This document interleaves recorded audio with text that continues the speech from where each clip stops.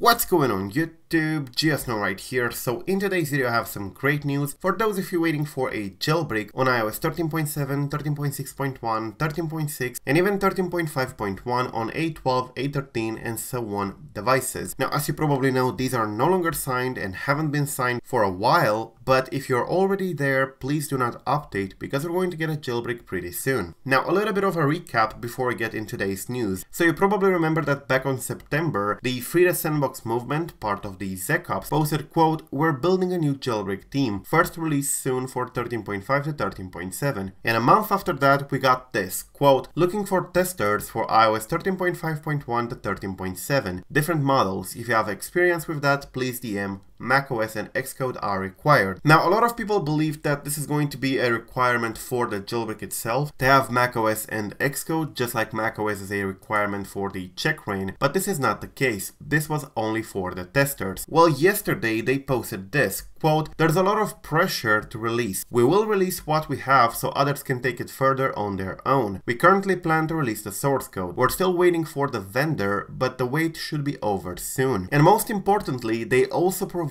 an insight on what they're going to release. They say here, quote, "It's an LPE including PAC Bypass. This is very important. An LPE stands for Local Privilege Escalation, and PAC Bypass is the keyword. Without a PAC Bypass, there's no way for us to run tweaks. So even if you have TFP0, for example, and you can get kernel read and write privileges, it's still not possible to get tweaks working on a jailbreak without a PAC Bypass or without a clever PAC-less method like Uncover uses. So they're going to release a local privilege escalation, which is a type of exploit, a kernel exploit probably in this case, and they say, quote, "Currently you will get SSH running as root," so basically SSH is available and you can sign your own binaries to run afterwards. Now I am actually thinking of building Blizzard Jailbreak, my personal jailbreak, on top of this, you know, just for fun, because this seems to be a pretty solid base with a PAC bypass and LPE and stuff like that, so it's actually a quite interesting thing and it will be part of my open source jailbreak project. Now this is going to be very useful and this can indeed be taken by the Uncover team if they want to integrate it, but there are more exploits that will be released and I'm going to make another video about the next one. But yes, this one is a possibility. The Uncover team can get the LPE from here and try to port it to Uncover to add support for 13.7 and lower, and this way we would have a jailbreak that we already know